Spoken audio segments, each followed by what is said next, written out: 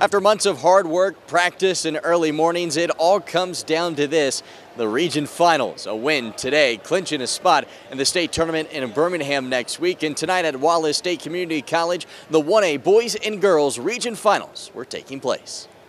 The Covenant Christian Eagles in action, taking on Shoals Christian to finish off the action at Wallace State tonight. And Shoals Christian had a solid first half. Nice move from Sam Story to get a basket to go at the rim, but the Eagles were letting it fly. Andrew Bracken spots up for the deep three. He connects from long range, and they wouldn't stop there. This time it's Caden Smith getting one to go from the corner, and that's when things would get out of hand. Jalen Chandler with the steal. He goes coast to coast and slams it home for good measure, as Covenant Christian advances to Birmingham with a 60-37 win over the Flame, leaving head coach Brett Waldrop proud of his team.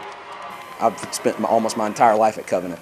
Went to school there, and I've been there 10 years now, and I didn't know that we could ever do this, so really happy to be going back.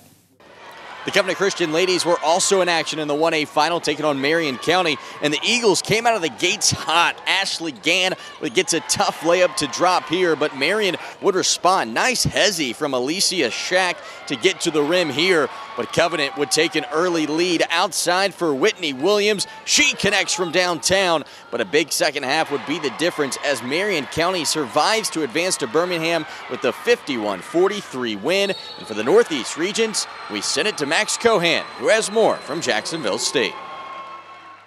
The Northeast regional action continues at Jacksonville State with 2 tickets to Birmingham left up for grabs. Over to 2A action, it's Eider and Lynette. The Panthers rolling in hot off their upset of Pisgah. Early on, KK Wilburn was huge for the Hornets with 2 threes in the first half, keeping Eider in play with a 13-point outing. Nakiriana Hurd was a problem for Eider's defense, finding ways to slip through in a big first half that wrapped up with a buzzer beater, but she'd be a problem in both halves, finishing with 21 points.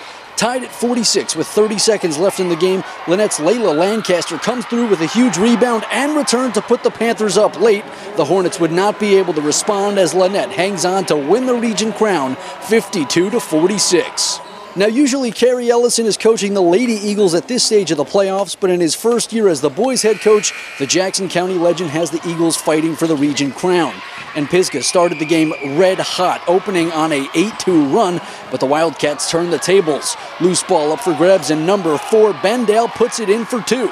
Then later, Legion McCray gets rejected on his drive in the lane by Jacob St. Clair, who heaves this one way down court. Caden Justice is cleared for takeoff, slamming it home through the contact as he adds a little rim swing for style points. The dunk in my last game was my favorite high school moment of my entire varsity career. But this one, I think, tops it a little bit.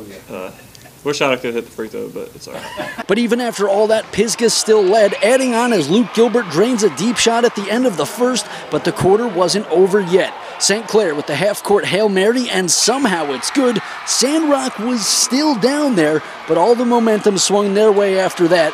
Pisgah fought hard to rally, but this game belonged to the Wildcats. St. Clair led Sandrock with 33, and Dale added 22, as Sandrock keeps rolling, claiming the 2A region title with the 83-67 win. So another round of region champs have been crowned. We'll see what tomorrow has in store. Reporting at the Pete, Max Cohan, Way 31 Sports. And of course, earlier today, the 7A region championships were taking place. For scores and highlights from any game that took place today, check out our website, waytv.com.